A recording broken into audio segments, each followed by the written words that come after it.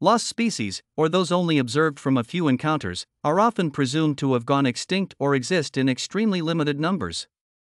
One of the reasons it's hard to be sure is that most of these species live in remote, inaccessible areas and are elusive, coming out only at night or hiding away in burrows and caves.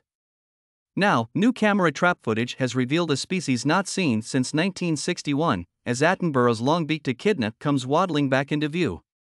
Scientists have rediscovered a long-lost species of mammal described as having the spines of a hedgehog, the snout of an anteater and the feet of a mole, in Indonesia's Cyclops mountains more than 60 years after it was last recorded.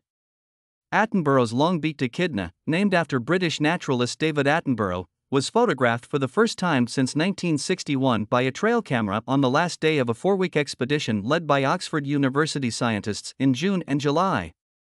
Having descended from the mountains at the end of the trip, biologist James Kempton found the images of the small creature walking through the forest undergrowth on the last memory card retrieved from more than 80 remote cameras. There was a great sense of euphoria, and also relief having spent so long in the field with no reward until the very final day, he said, describing the moment he first saw the footage with collaborators from Indonesian conservation group Yapenda. I shouted out to my colleagues that were still remaining, and said, "We found it, we found it." I ran in from my desk to the living room and hugged the guys.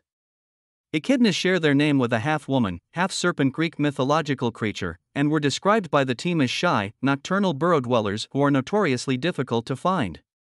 The reason it appears so unlike other mammals is because it is a member of the monotremes, an egg-laying group that separated from the rest of the mammal tree of life about 200 million years ago, Kempton said.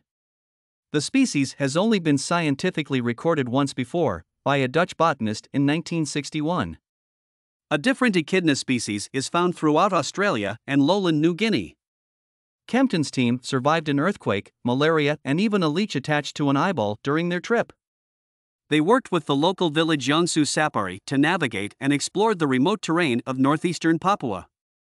The echidna is embedded in the local culture, including a tradition that states conflicts are resolved by sending one party to a disagreement into the forest to search for the mammal and another to the ocean to find a marlin, according to Yongsu Sapari elders cited by the university.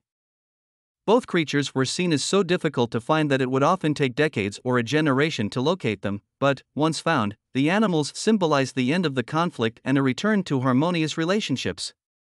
The researchers hope that their rediscovery will help bring attention to the conservation needs of the Cyclops and Indonesian New Guinea more generally, and they are committed to supporting long-term monitoring of the echidna.